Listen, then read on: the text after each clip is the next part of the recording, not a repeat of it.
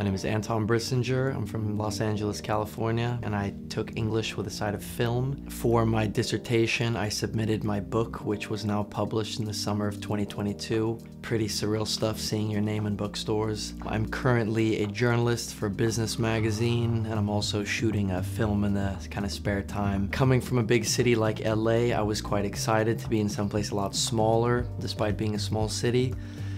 I was very pleasantly surprised by the kind of beach towns and the beach communities.